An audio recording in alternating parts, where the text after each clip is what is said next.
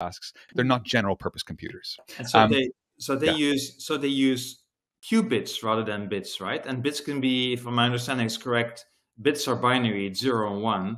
Qubits right. can have many more states to them, right? Isn't that like is that the core of like what makes them so powerful and makes them so different? It is indeed. And so you got to think of it this way. When you're calculating things on a normal computer, everything is deterministically or definitely a 1 or a 0. And by the way, if a voltage is kind of somewhere between 5 and 0, maybe it's like 3.7, the computer will interpret that as one or the other. So everything is a definite 1 or 0. And so this is fine, but it means things happen quite sequentially.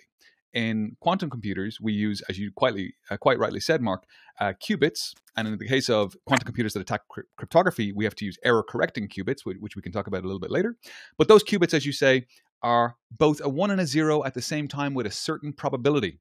And for those of you who are familiar with uncertainty principle and quantum entanglement and superposition, a qubit is indeed maybe 30% a 1 and 70% a 0. Or maybe it's 50% a 1 and 50% a 0. And so the whole process of running a quantum calculation to attack cryptography is the process of passing qubits through quantum gates in order to change their probability in such a way that when you finally read the probability across all of the qubits, you collapse the quantum waveform and you get the answer.